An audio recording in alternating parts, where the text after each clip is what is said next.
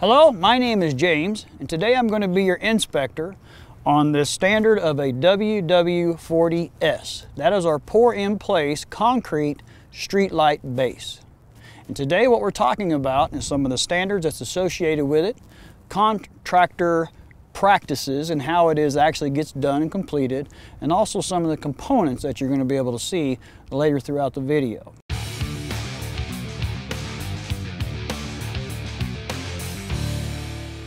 So this here is our end game. Here's what I want to see when we show up. Our standard would call out a 12.5-inch bolt pattern that's measuring across the sides here. This one here is actually 11 inches. And that's the reason why is because there's a different type of street light base that's going to be placed in this location. Get with your engineer and he can tell you what size and where at. Our standard would call out these threaded here would be 4 inches sticking above finished edge of concrete. This one's 3 inches. Again, get with your engineer and he'll call out the proper distance that you need to have. That's really probably the only difference upon this particular streetlight base, but all of them have a little bit of different component. Our standard is what we're talking about today. This concrete here will stick 2 inches above grade, and you'll see this beveled edge here also. He used a 24-inch sonotube, 6 foot long, in the ground, and then removed the sonotube just slightly above grade here so that the sonotube is no longer exposed. I also want to point out that there is to be string blowed in every location. It may go from here to the transformer location. It may go from here to a secondary pedestal. It just depends on what's been called out. We also have our bell ends that's also installed, so be sure and put enough distance between your radiuses that you put in here to be able to install these properly. These have to be installed as well to be able to make wire pulling purposes much easier. And you'll also be able to see our copper and how much of it that we use in our next few shots. So we're at a location now where the contractor is fixing to actually install all the components used to go ahead and complete and build this streetlight base before we pour the concrete. What I'm holding here is a plastic 24-inch radius PVC 90. Typically what we have is two. We have one coming in, one going out. On some of your plans or standards that you may be working by, it may actually call for a smaller radius. It may call for 3. It may only call for 1. So be sure and look at your plans and what it is that the engineer has called out for this actual installation and the purpose of what it's going to be supporting. Here is our copper that we see at the bottom that I showed out at the end of what it looks like. This is just a simple roll that's going to be placed in the bottom, and it's a 10-foot roll at the bottom.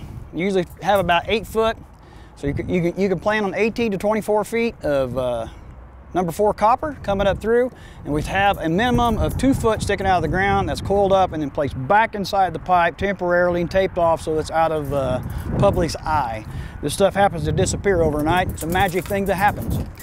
Here we have a 36-inch, 1-inch galvanized bolt that goes down inside. What you'll see here is 3 foot long, 36 inches. It has a 4-inch bend, and that also gets placed down inside the concrete and brought up to the top.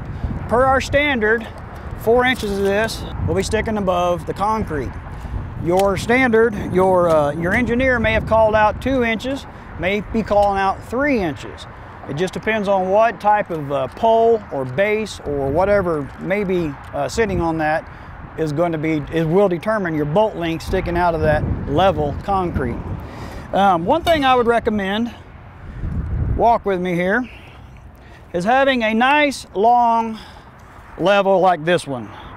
This here can shoot your coming off the curb and also get across the top of these sonotubes and be able to have things perfectly level. We are allowed to use now some what we call horseshoe shims, but that's it. Years ago, we could use leveling nuts to be able to bring things up and down across this threaded piece of bolt that come up through the concrete and level up things for our bases. We will no longer do that. So now what we have to do is make sure that that concrete, whenever it's skewered it off, whenever it's completed and done, that is level. This is a must. You must use this. So, also the sonotube. 24 inches across diameter is what we're looking for minimum, and then 6 feet depth is what you're going to need to have. And this sonotube will be placed 2 inches above grade. That's going to be the top of our concrete with a beveled edge, 2 inches above grade. So on the next location that we're going to go to, I'm going to show you what it looks like prior to putting the actual concrete in the tube and getting things set.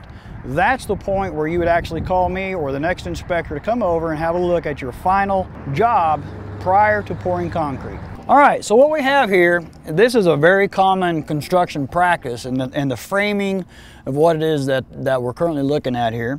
This is our 24-inch by 6-foot sonotube that's placed in the ground, and inside we have just a little bit of gravel to kind of help hold the copper in place. So when the concrete comes rushing in there, it's not going to move a bunch of stuff around. Contractor has his bolt pattern established per standard for what the engineer has called out.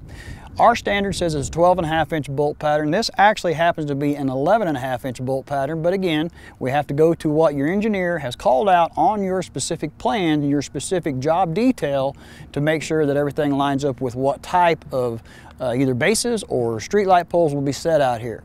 We're talking about our standard today, so this is what it is I'm pointing out. So we have our 24-inch radiuses already stubbed up here through there. It's going to be at the top of our concrete.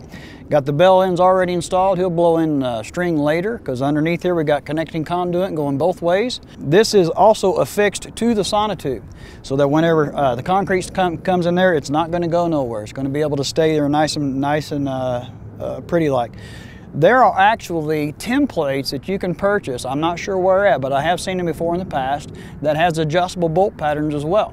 And those are also commonly used, but I just don't see a lot of them. The most important thing it is that I'm looking for whenever we show up is how level these sonotubes are sitting in here, because I know that they're going to screed across the top of these, and this is going to be their form to have that level grade across there that we absolutely have to have. We have pretty much a zero tolerance. I've mentioned that several times in this video, and that's the reason why I'm making it.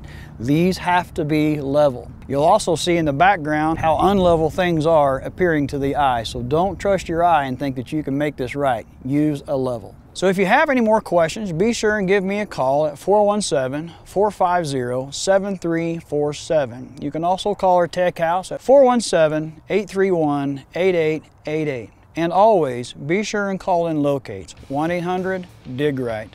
Be safe.